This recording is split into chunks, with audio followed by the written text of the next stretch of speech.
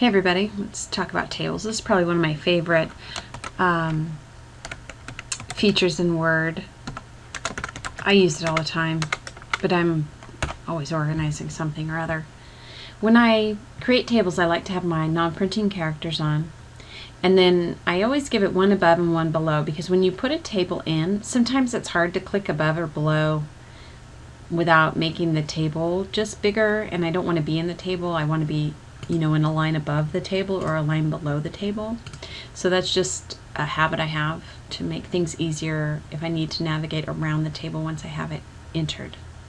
Alright, insert table. You have a couple ways of putting in a table. You can drag it like this and see dynamically what the table's going to look like.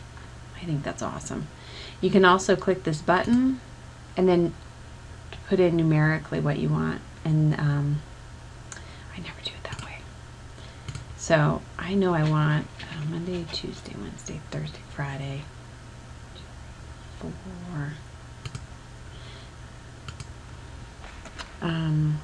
So my kids, we call them by their number. We have number 1, number 2, number 3, and number 4. One of my friends says, "Oh God, I would never want to be number 2." I was like, well, I'd never thought of that till you said it, but thanks. All right. So, tables. The circle means that's the end of the table, or like the end of the cell. So you can put your cursor in front of that. You can type in whatever you need. You can see as I do the day, it gives me what it thinks I want, and I can press enter and it'll finish it for me. I'm using tab to go across, so I'm not taking my hands off the keyboard, which, well, there was an error, which enter, tab, makes typing in faster. Sweet. I use my arrow keys also when I'm in a table to go down or to the side. Again, I just think they're faster. When you want to select things in a table, you can come over here to the side, and when you get that arrow pointing to the thing, you can, pointing to the thing, that was very descriptive, wasn't it? Pointing to the row, you can click once and it's going to grab the whole row. And you can also click off. When you get the down arrow like that, click once and you're going to get the whole column. And you can click and drag and grab more than one column. Alright, you also have some options for adding rows and columns, and you can do it through your tab here. You can always do everything that has to do with a table within these two tabs. So here in your layout, it gives you insert a column to the right, to the left, and up and down. And so that's fine. You can absolutely do it that way. I prefer to right click and do it in here. I don't know. I suppose it really doesn't matter. So that's one way to do it. If you highlight the column and right click, it knows that you want to insert a column. Oh, it still gives you all the features. Interesting. I thought it would just give you columns. I'm going to want to go to the right. So we'll add another day there. Now with rows, same deal. You can right click or use the bar to insert a row. I may have trouble seeing that on the screen, so I'll do it over here.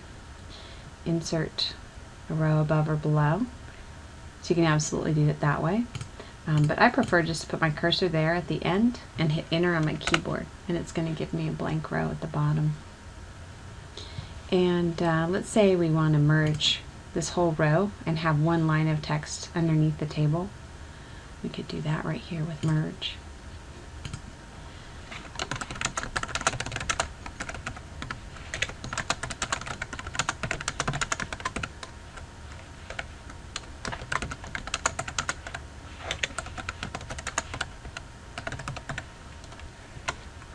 So I can put that in the middle. And with tables, you have the option of aligning not just to the side, left, right, but also top, bottom, which is pretty slick. Go back to my Home tab where all my font features are. There we go. Alright, you also have choices about color. So I could highlight each day of the week and give it a different, sorry, going here, design, shading, and give it a different fill color like that. You can do that, you know, in one by one, or you can come over here and pick one of these, which is really cool because you can grab one like, oh, this one looks nice. Try it, and you go, oh yeah, I don't like that. And go right back and use the clear button there. You could also modify the table style if you wanted to change it a little bit, and then you could save it. I bet you could save it too. Let's say I'm going to clear that, and it goes back. It gets rid of my borders. I like my borders, so I'm going to put those back on. There we go. All right. Let's find another one.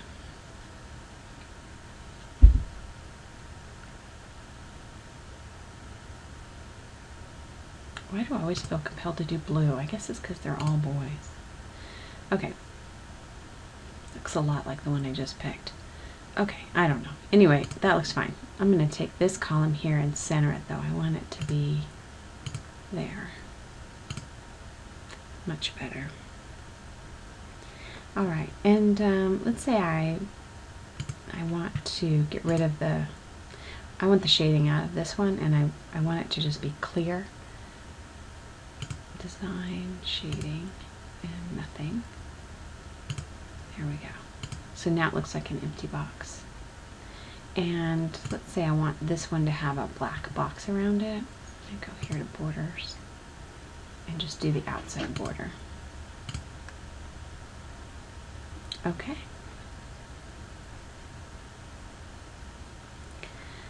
You also have a choice for fitting a table, so I'm going to click within the table to get my contextual tabs here, and I'm going to go to layout. And this auto fit is a pretty slick feature.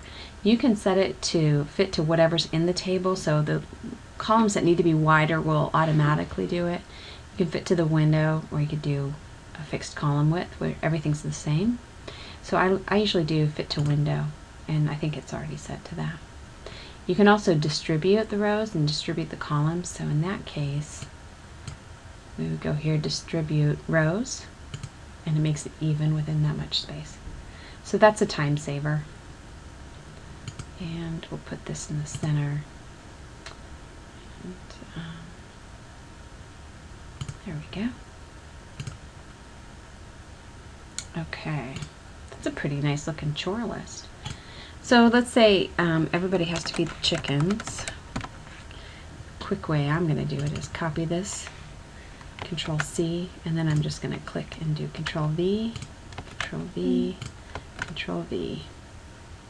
And then on Friday it goes right back up to number 1. All right.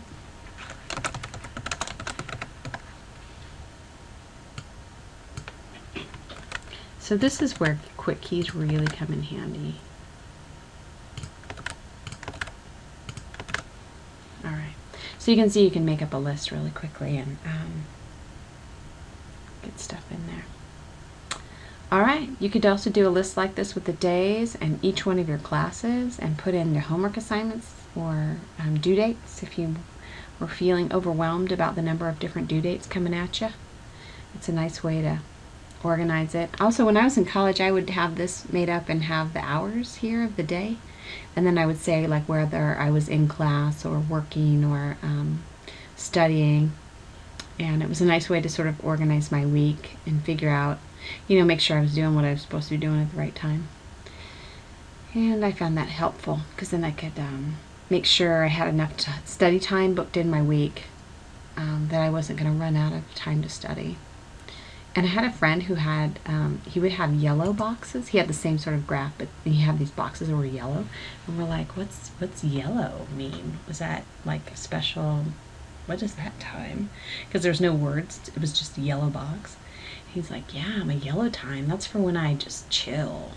I was like, what is that? You sit on the sofa? He's like, yeah, I just, you know, relax. I thought that was great.